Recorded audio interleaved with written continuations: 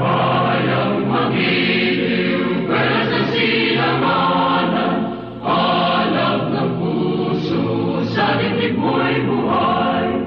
Lupang hinirang, tuya ka ng magiting, sa manlulubig, ikaw masinsin, sa dagat at bundok, sa simayan, sa langit mong babaw, may nilalang tula, tawid sa paglayang minamahal, ang kislap ng matawad mo'y tagumpay na nagpinigin, ang bituin at araw niya kailan pa may di magdidilim, lupa ng araw ng alhating pagsinta, umay langit sabi mo, ang ligaya na pag may pamahari, ang mamatay ang dahil sa'yo.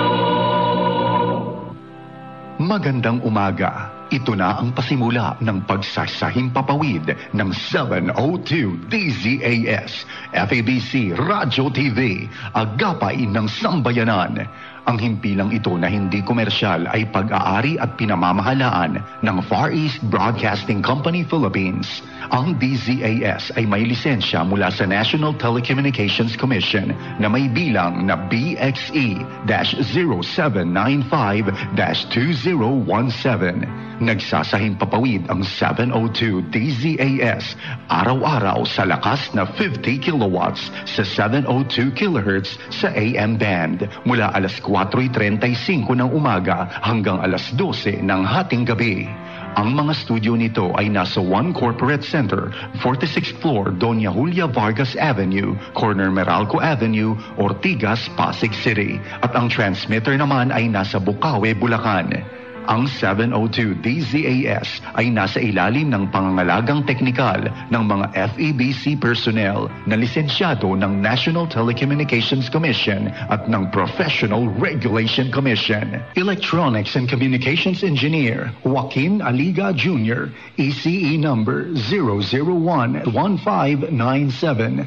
Electronics and Communications Engineer Reynaldo Pagador, ECE number 0076790. At First Class Radio Operators Elizalde Aramay, NTC number 17-1PNCR-268486. Eduardo Balyad, NTC number 97-1-PHN-19888. Rafael Barduquillo, NTC number 14-1PNCR-26670. George Cristobal, NTC number 16-1PNCR-26841. Raymundo Cristobal, NTC number 01-PHN-23193. Michael H. Lopez, NTC number 222-1PNCR-27142. Christopher D. Molina, NTC number 22-1PHN-27143. At JVC Tabwa, NTC number 15-1PNCR-26813. Ito ang inyong mga kaagapay sa 702 DZAS, FEBC Radyo TV, agapay ng sambayanan. Magandang umaga po. Atin ang pasimulan ang bawat umaga ng mabubuting balita. Halina't makinig sa bukal ng pagpapalang hatid ng mga piling talata at katuruan hango sa Magandang Balita Biblia na isinalaysay at isinadula upang magsilbing gabay sa iyong paglagong espiritual.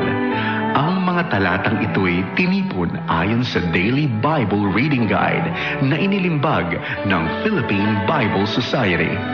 Sundan at subaybayan araw-araw upang makumpleto ang pagninilay sa salita ng Diyos sa loob ng isang taon.